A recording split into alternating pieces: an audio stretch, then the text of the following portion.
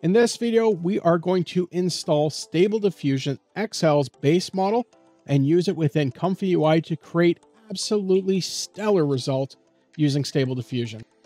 If you like videos like this and our tutorials, make sure to like our video, subscribe, and hit the bell notification so you don't miss any of our other tutorials. All right, so let's get started in installing Stable Diffusion XL. So Stable Diffusion XL is an incredible model built by the creators of Stable Diffusion. It's one of their base models. And honestly, since I've started using it, I have not used anything from Civet. I used to have to go to Civet to try and get styles that I liked and everything like that. I can do it all from this one model. Now, that said, on Civet, there are XL models out there that you can use and install, but we're going to just use the base model directly from Stability, and it's going to be incredible. So if you haven't got ComfyUI already installed, our last tutorial was how to install it, demystifying what you're looking at, making sure you realize that it's not actually that scary. And really, ComfyUI is easy to use. It's just as easy to use as something like Automatic 1111, but it's far more efficient, far faster, and does incredible things. So let's go ahead, let's get started. We're here on the Stability website. You can see they have the XL explanation here. We're going to go in and we're going to install it by going to Hugging Face. All the links, as always, are down below, so you don't have to go looking for them. You don't have to Google them. I got all the links below directly to the download location, so it's very easy to find. And the first thing we're going to download is the XDL Base 1.0. Now, if you're going to use this with Automatic 1111, I recommend you download the SDXL Offset LoRa as well. And the reason why is in Automatic 1111, it seems to need it to really get good results, whereas in ComfyUI, I find it doesn't.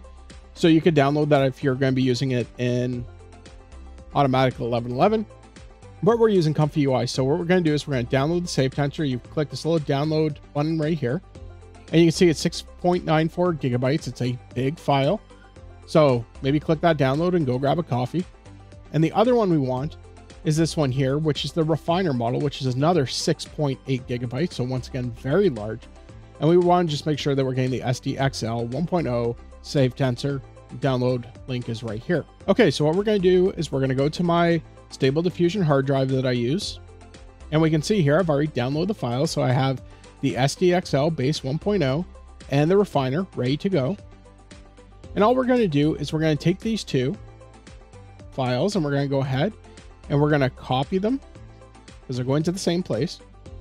And we're going to go to ComfyUI, Models, Checkpoints, and we're going to put both checkpoints in this place. So just like we did with Dreamshaper, it goes in the exact same folder. So very, very simple. Just takes a second because these are big files.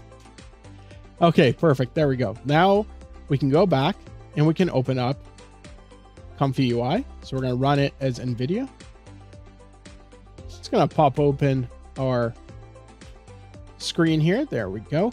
And now we're back to where we left off. Now I've reset mine so that it's easy to see, it's easy to use. So this is exactly what we had before, positive and negative prompts, positive on top, negative on the bottom. And we can go ahead and click here where it says Dreamshaper, and we can click on SDXL Base 1.0 Save Tensor. And that's all we need to really actually start using this. So what we're going to do is we're going to go ahead and we're going to click Q prompt using the same prompt that we had before. And you can see here, it's going to take a moment because it's going to build the model for us. It's going to get everything ready, and then it's going to run it. And you can see here, it's come out with something kind of weird. Why did this happen? Because we should not be jittering at 512 by 512. SDXL is not trained on 512 by 512. So what we need to do is come down to latent image and change it to 1024 by 1024. And this is the smallest size that SDXL has been trained in. So now we have what SDXL is looking for. We can generate again. And you can see it's going to take a minute because it's a little bit larger file. In this case, it's going to take me about 10 seconds with my recording app open. And there we go. We have an incredible image. So that's a good start. But what if I told you we could do better? What if we used an SDXL workflow? Now, if we look quickly in the nodes that are available, you'll notice that there's things for SDXL. For example, the refiner. Now we're not going to build our own workflow. We're going to use an example workflow that's very easy to load in.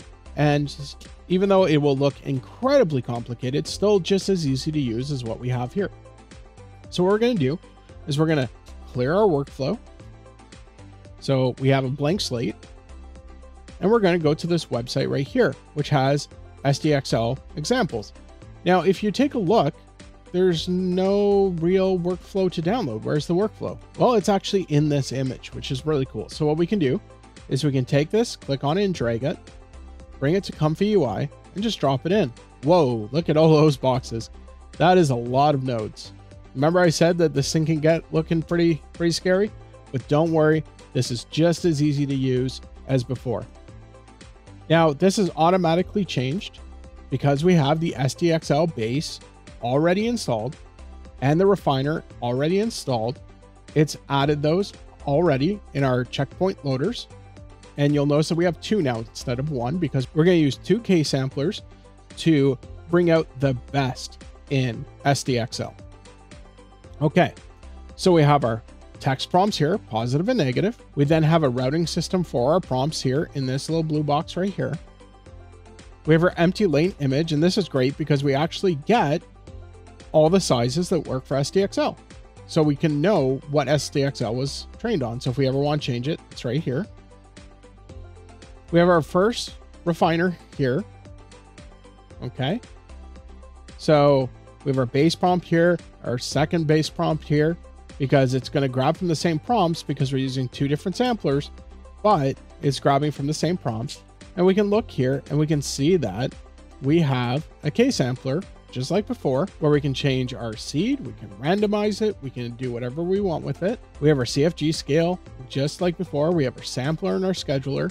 We have pretty much everything we need right here. And then we have this little box down here with our steps. And what this is doing is that it is telling it when to switch between the regular base model and the refiner. So we don't have to touch anything here, but if you want to add more steps, this is where you can do it. And then we come over and we have our second K sampler, which is for the refiner. You can see that it's actually being labeled.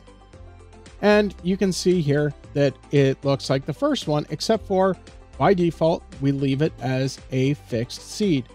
The reason why is we're taking the seed from the first K sampler and we're using all of our settings for here over here. So we don't want to touch this one. We can leave this refiner the same unless we're changing our sampler name and our scheduler. We leave that one alone. We make all of our changes in the first K sampler, which is for the base. If you have any questions, you can read right here. There's lots of notes. It's really well done. And then we have our VAE decode and our save image. So if we want to run our same prompt again, right? All we have to do is run qprompt. Now this is really neat.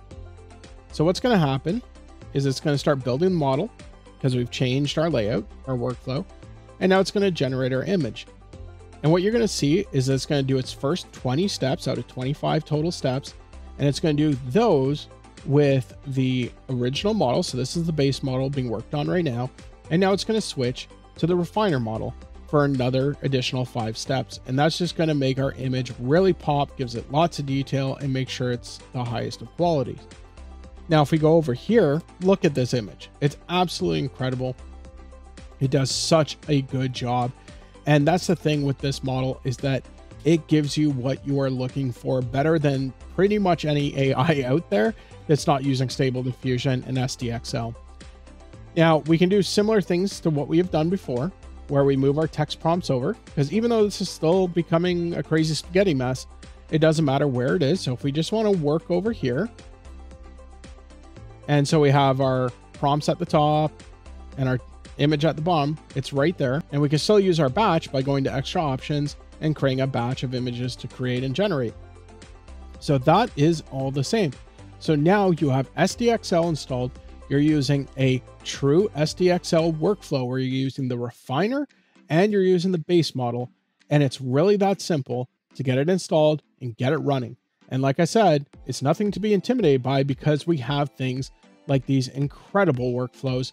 You can also go out on Google, look at other people's workflows, and remember, The workflow is saved in the image, so you can just copy it over. It's really that simple. I hope you guys have enjoyed this video. I hope I've demystified SDXL for you a little bit and you're able to get it up and running. The next video we're going to do is on prompting. I'm going to show you how to get exactly what you want when you're prompting by adding weights and using different techniques within prompting to get incredible results.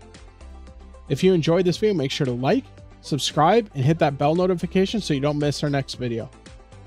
All right, guys, we'll see you later.